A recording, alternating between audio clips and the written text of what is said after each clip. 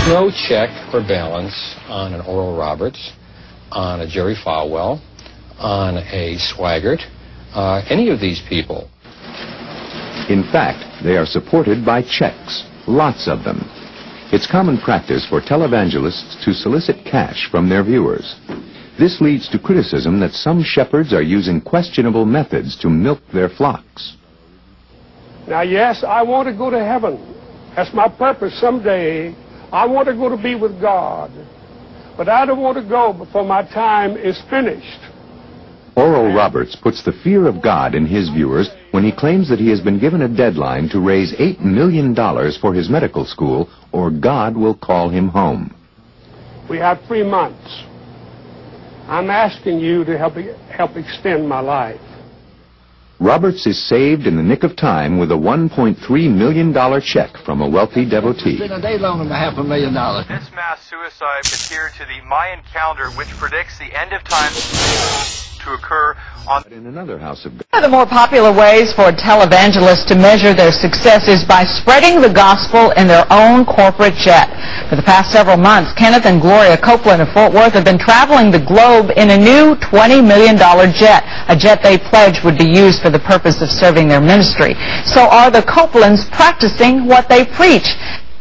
Shout amen, somebody! Glory to God. Glory to God! Kenneth and Gloria Copeland's Believers Voice of Victory ministry is broadcast around the world. This thing is working, glory to God! The couple preaches not only the gospel of prosperity, but the promise of healing through faith.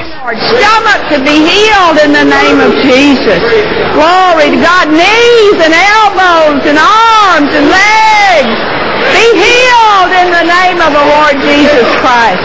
It was the prospect of wellness that for years lured Bonnie Parker of Winsboro, Louisiana, Glory to God! to the Copeland's broadcast every Sunday morning. Be healed in the name of Jesus. Believer after believer lining up to be healed. All it took was faith, and according to Parker's husband Alvin and daughter Christy, it took something else, money. And we know it was a whole lot, Hundreds of dollars? Oh, no. You're going to go on up. You're going to have to go on up at least tens of thousands. Hundreds of thousands. Is Powerball, not to mention the money Parker spent on the lottery, handwritten notes reflecting her desire to remit her winnings to the Copelands, Cancer, I rebuke you. whom she believed could stop the cancer ravaging her body. I can't see how they can sell something that doesn't even belong to them to begin with. But that's what they're doing. They're selling something that you can't sell. But at the same time, Parker was paying and praying for healing. There it is, right there. The Copelands needed cash, $20 million to buy this, a new jet that, according to Kenneth Copeland, would be used only to spread the gospel. It will never, ever be used as long as it is in our care for anything other than what is becoming to you, Lord Jesus. My mom paid for it with her life. I can't imagine that.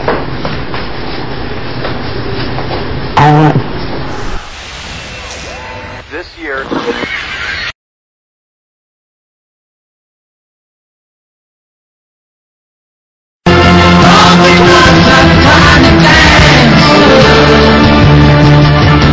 It's an abomination. It's an abomination. Baby, darling, she's so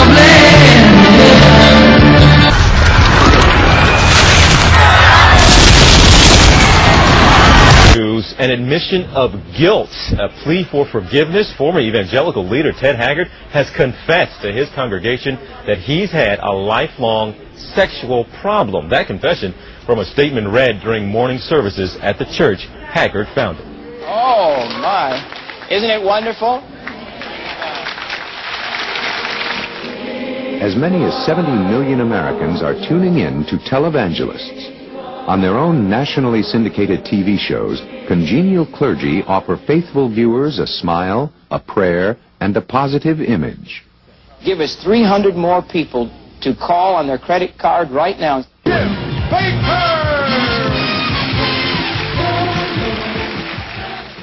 Reverend Jim Bakker's PTL Club is a giant. PTL stands for Praise the Lord, and Bakker has reason to.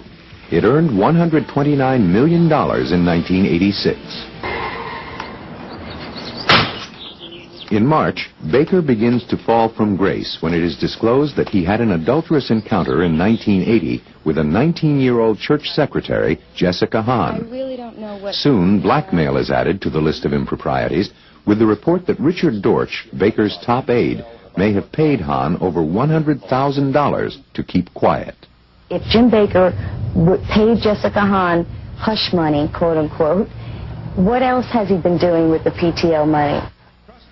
Seizing an opportunity to capitalize and gain new disciples, other televangelists start spreading much more than the Word of God. He needs to come clean about Jessica Hahn and repent. He needs to acknowledge these homosexual problems dating back from 1956 to the present time as they've been alleged to us. And he needs to return the millions of dollars. I've been married to this man for 26 years, and I can tell you one thing, he's not homosexual, or is he bisexual. Evidence is growing that there were other things, such as prostitution. He's a wonderful, loving husband. I felt that entire debacle was a cancer that needed to be excised from the body of Christ. And it seems that PTL funds have been added to the Bakkers' $1.6 million salary to serve Jim's lavish lifestyle and Tammy Faye's passion for shopping.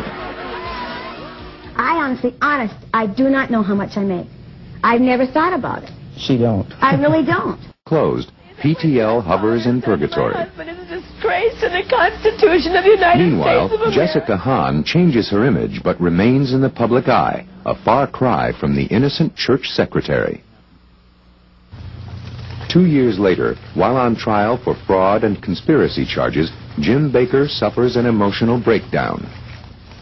He is found guilty of taking $158 million from followers on false pretense. About the trip to heaven. This really happened. This really happened. It happened about several weeks ago, didn't it, honey?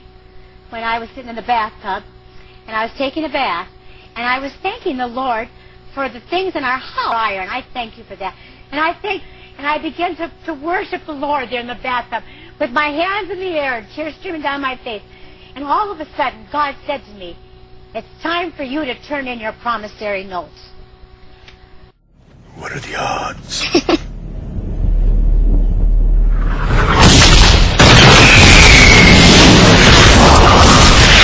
Yeah, that's it. Just move around a little bit. There she goes.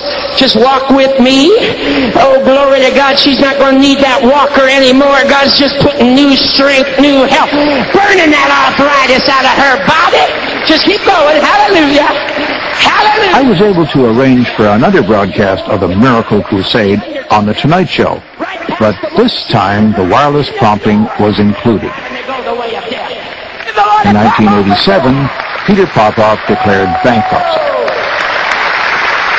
Greater is He!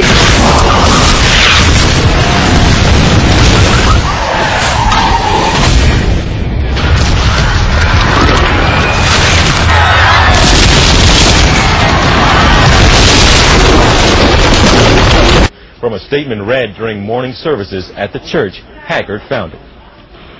The fact is, I am guilty of sexual immorality, and I take responsibility for the entire problem. I am a deceiver and a liar. I said that the government is building these ships. So when do we let the people know? Our mission is to assure the continuity of our species. Wasn't it also decided that people have the right to fight for their lives?